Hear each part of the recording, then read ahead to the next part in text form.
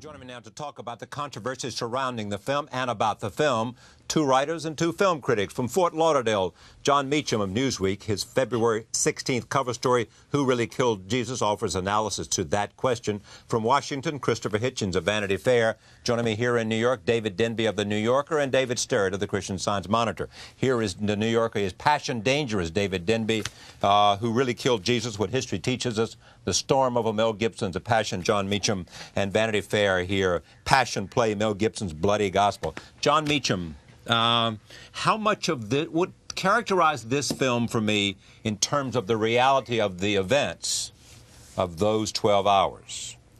What Gibson has done is relied on very literal readings of the New Testament text to depict the last 12 hours. The New Testament texts are not historically accurate documents necessarily. So what's happened here is you have a lot of characterizations and a sequence of events that might make dramatic sense, but which don't necessarily make a great deal of historical sense. The chief example is where the Jewish mob is seen chanting and forcing Pilate into doing something that Pilate apparently doesn't want to do, which is quite ahistorical given everything we know about Pontius Pilate's 10-year reign in Judea. Christopher, tell me about Mel Gibson and where he's coming from in doing this. Well, Mel Gibson has made it easy for us in this speculation. He's a member of a wacko, schismatic sect that rejects the authority of the Pope and specifically rejects the findings of the Second Vatican Council, one of the most important of which was the lifting, after centuries, of the condemnation of the Jewish people for what was once called deicide, for the murder of Christ.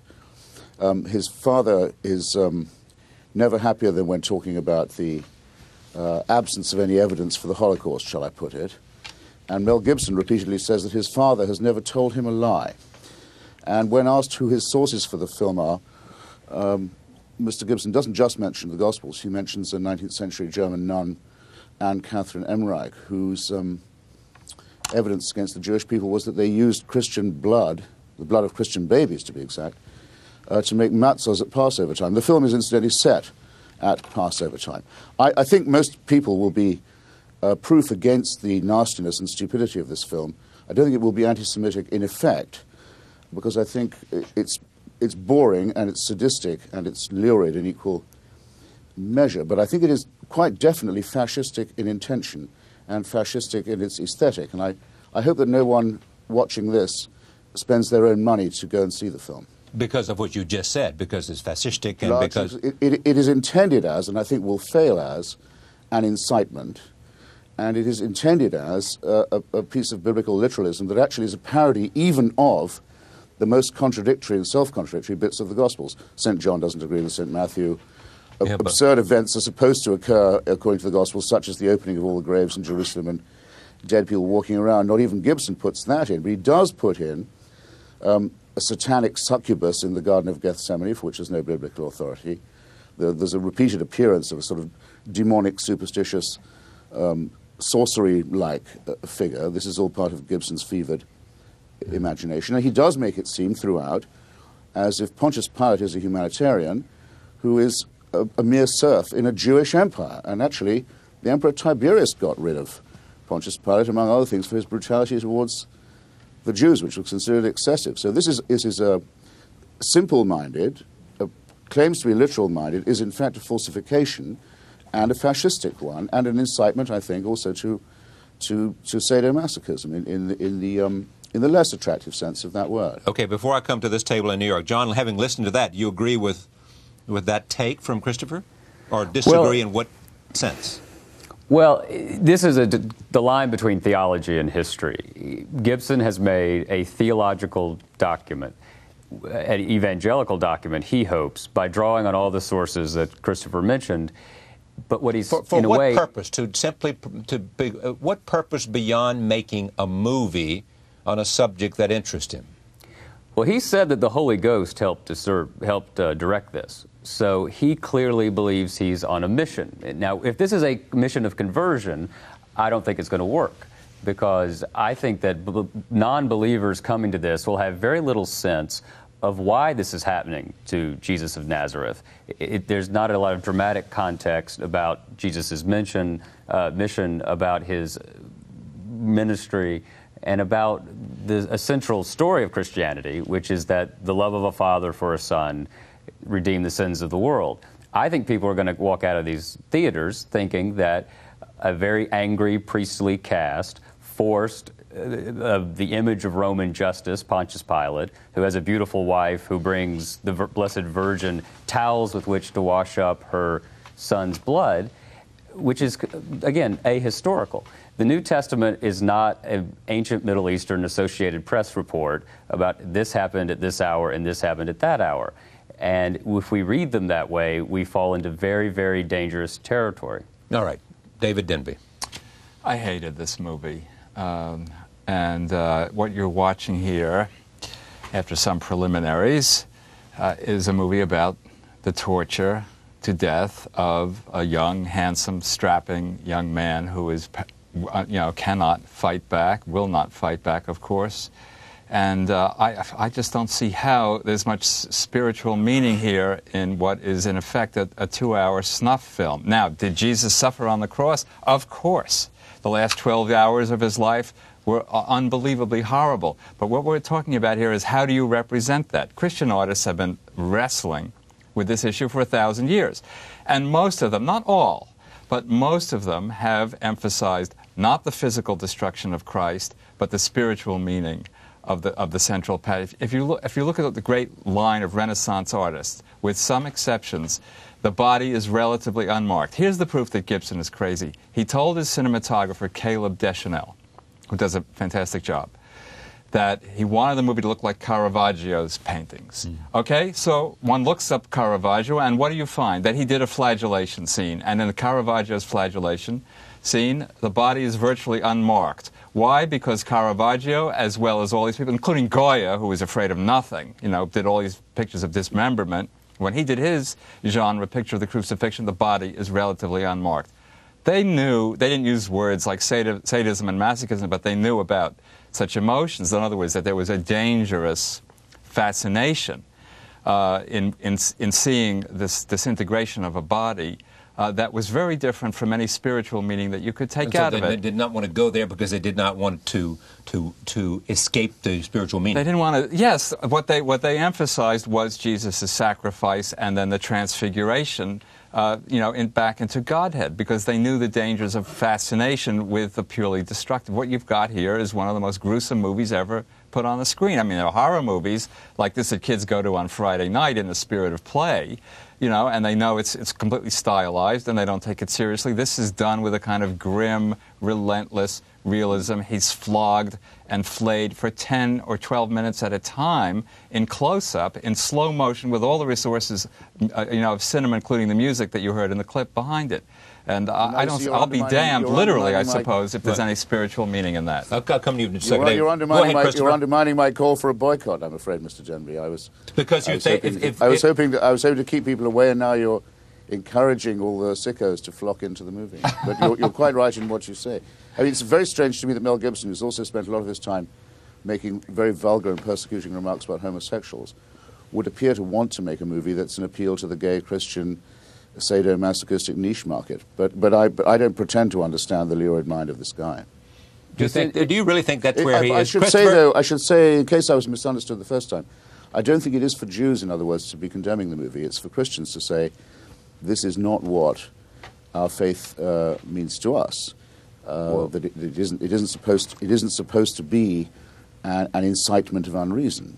Or at least let's hope that they would want to say that. John? Well, as a not particularly successful Christian, let me say that. And in the event people don't follow the Hitchens boycott idea, there are two very important points I think should be made. One is that the use of Aramaic and Latin makes the movie unfold at a kind of documentary remove that I think confers a deceptive kind of authority on what's going on. It puts Gibson in the position of interpreter and translator of the most important story in Western history.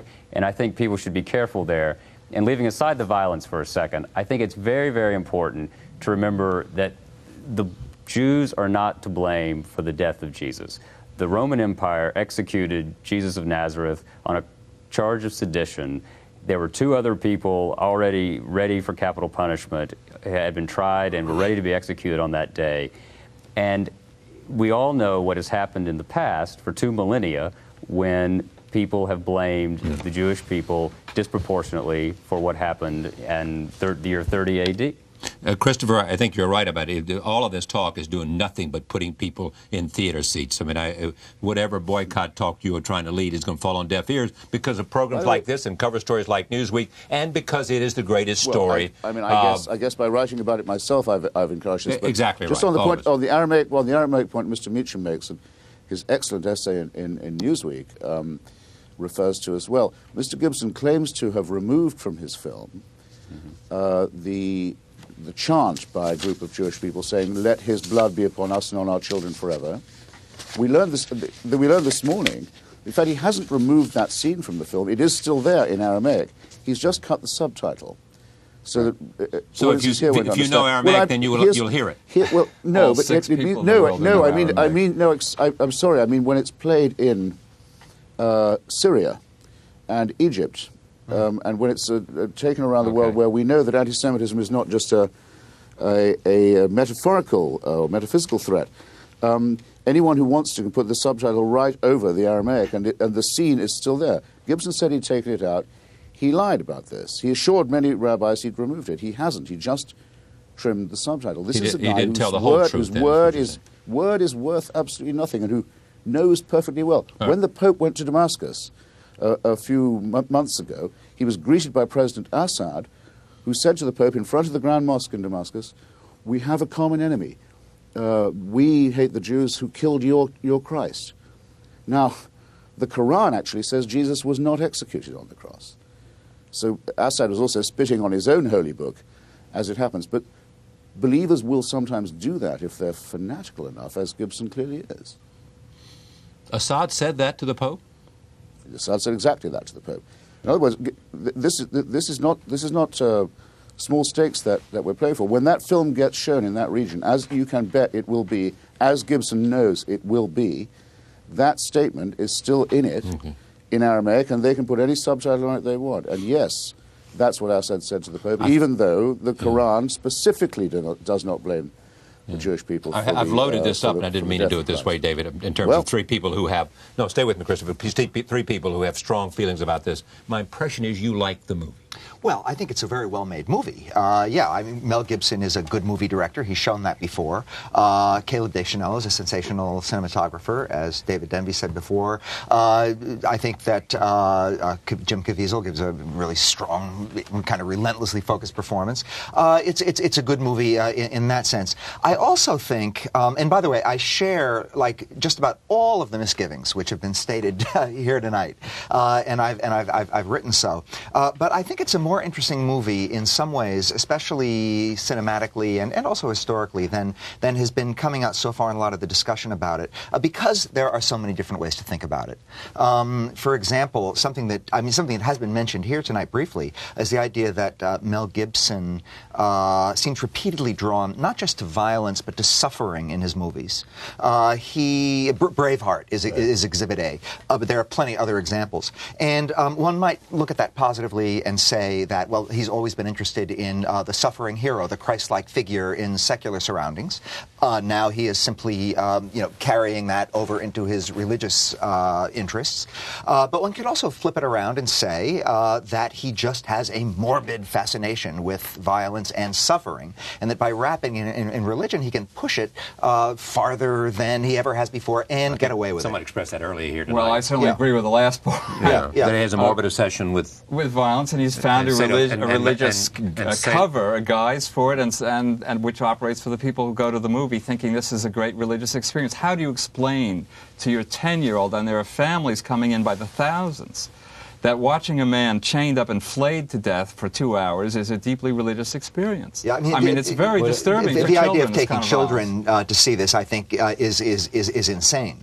But one more point about the movie is that I think that it is an interesting history lesson, and I don't mean the history of Jesus and his life and death. I think it's an interesting history lesson and reminder in terms of Christian history, because there has, after all, been a great cult of death running running through certain strains of Christianity, evidently including the one that Mel Gibson is most interested in.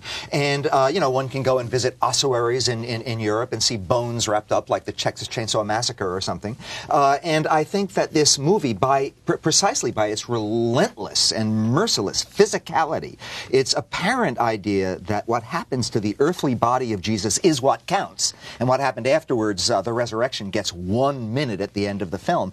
There is a strain of this running through Christianity, and it's kind of a medieval strain. And I think it's kind of interesting to be re-reminded of that. Yeah. What do we make of the marketing effort by Mel Gibson in terms of the way he has presented this to a whole range of groups who have bought, blocks of tickets to see the movie, and the appeal that he hopes it'll make? Is this simply a very keen marketing mind at work, or is it something else?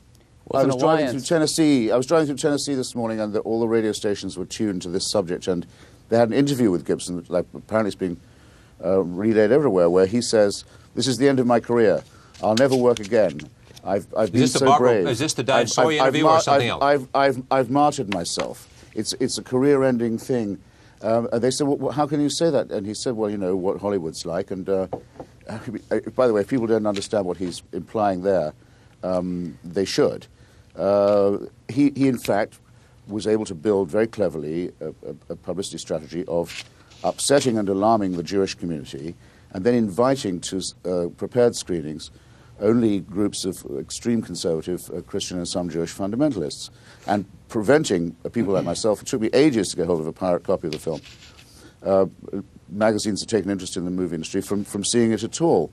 It's a very, very cynical strategy designed for profit and crowned by his self-pityingly saying it'll put him out of business, but he doesn't care because he's doing it all for Jesus. Evidently he wants to feel pain. I think it's about time that he did. I certainly agree with that, but I must say that I think the claim that he might suffer in Hollywood is absolutely preposterous. And just for one exhibit, I would point to Martin Scorsese. The Last Temptation of Christ outraged a lot more people, a lot more, I think, than this movie is doing, for different reasons, for kind of opposite reasons. Right. It didn't slow down Martin Scorsese. It certainly didn't slow down Willem Dafoe, who played Jesus in that movie. Of course, these are not major Hollywood players like Mel Gibson. They're people who operate sort of alongside the system, but they're still very much reliant on that system, and they've stayed there.